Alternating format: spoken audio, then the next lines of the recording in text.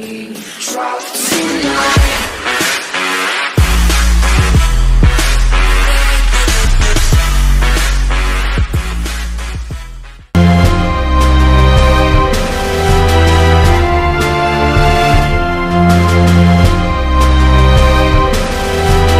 Some returning nameplates strut into a new model year with the braggadocio of a heavyweight prizefighter returning to defend a title. Others just slink in and take a seat in the back, preferring to let their skills do the talking. The 2017 Chevrolet Impala sedan definitely is one of the latter. Comprehensively redesigned for 2014, the 2017 version arrived devoid of hyperbole, with only a few minor changes differentiating it from the previous year's model. Available solely as a full-size four-door sedan, the 2017 Impala continues to offer three trim levels: LS, LT, and Premier, formerly LTZ. Motivation is provided by either a 196 horsepower 2.5-liter inline-4 or an optional 305 horsepower 3.6-liter V6. A 6-speed automatic is tasked with shuffling gears regardless of engine choice. The Impala nameplate is no upstart, having appeared on 3 different runs of varying duration, 1958 to 85, 1994 to 96, and 2000 to present, and even more generational body style iterations.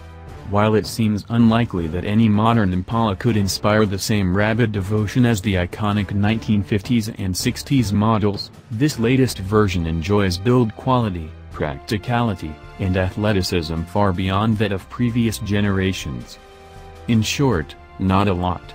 The V6 is now available in the base LS car, for $1,095. Leather hides now can be ordered in the LT by checking the box for the leather package, $1,495, and a new jet black, light wheat interior replaces the previous jet black, Mojave color scheme.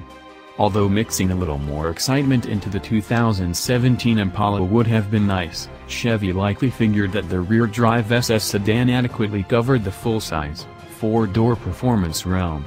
And, hey, when you sell more than 116,000 units in the previous year with minimal effort, there's no reason to risk derailing the train.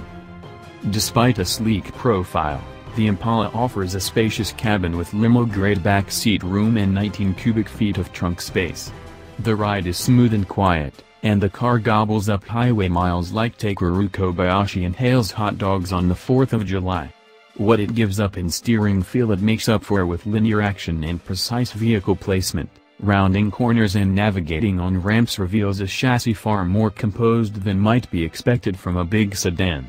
Kudos to General Motors for letting the Impala stretch its legs and top out at a drag-limited 132 miles per hour for the 4-cylinder and 149 miles per hour for the V6.